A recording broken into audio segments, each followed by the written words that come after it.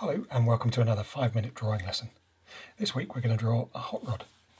So the first thing we'll do is a front wheel.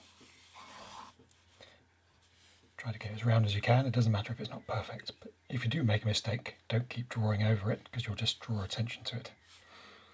The next thing we need to do is work out how far back to put our back wheel, and we're using our wheel as a unit of measurement, so that's one wheel, two wheels. I'm going to do my wheelbase slightly shorter than usual, so it's a bit more of a caricature.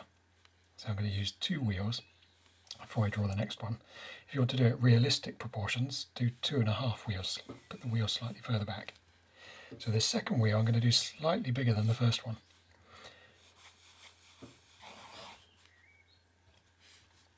Doesn't matter if yours comes out way bigger, that could be quite exciting. Or if it's the same, that doesn't matter either. If it's smaller, that might be weird. So the thing with this car is it's going to be lower at the front than the back, so everything's going to have a slight slope on it instead of being horizontal. So we'll do a horizontal line across here, which is going to be the bottom edge at the front, and then just where it goes past the wheel, it's going to start tipping up and go up to above the centre of the back wheel. Like that. And now because this is the tilt of our car, everything that would normally be a vertical line is now going to be slightly angled. So remember, when you do your radiator and these lines, to do them all with a slight tilt on them. So the first one will be the radiator, level with the centre of the wheel. So a pair of slightly tilting lines there. And then we'll do another one about 3/4 of a wheel back, so from here 3/4 of a wheel, something like that. Remember to put that slight angle on it. And then another one about there, that'll be the front edge of the door.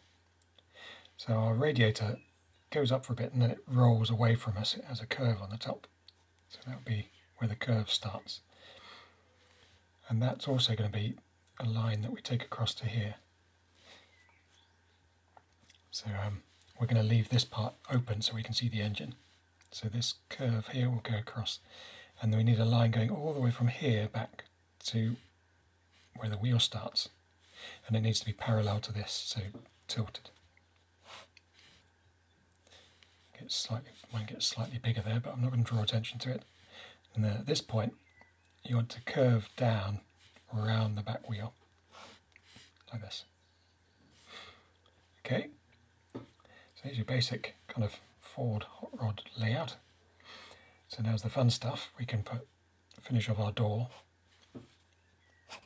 Something like that, it's just a box.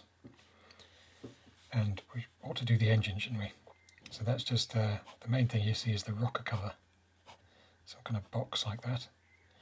And you can do whatever details you like on there. Then under that are the exhausts.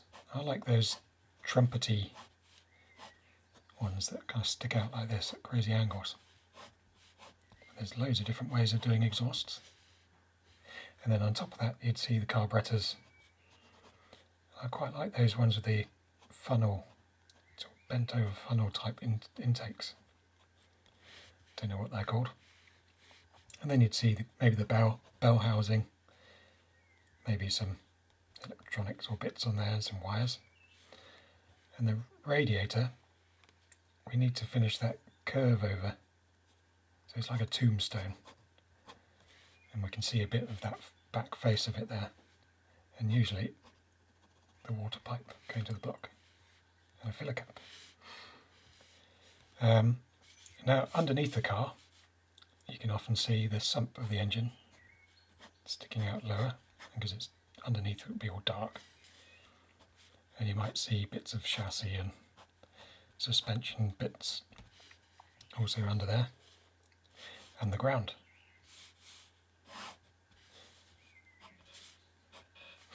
And because we want to make this more three-dimensional, we'll show the wheels on the far side as well, just in silhouette. And I'll darken the shadow on the ground. That'll help make it feel more three-dimensional. arch like that there, because the metal's kind of pressed in at that point where the fender would normally go. And we'll put door handle, some hinges, a few scuffs. And there's the bottom part of the car. The top part can go in lots of different ways, so I'm going to keep it just nice and simple and do, we must take this line from the top of the radiator across to here as well. So I'm just going to make it a simple roadster, so no roof, and just show a bit of the steering wheel. And that's mine finished. But if you want, you can do various different sorts of this. So look, you might put a roof on, or a convertible roof, or all sorts. You could have pickups and whatever you like. The world is your oyster. Have fun. But there's your basic Ford hot rod. Hope you enjoyed that. See you again for another one soon.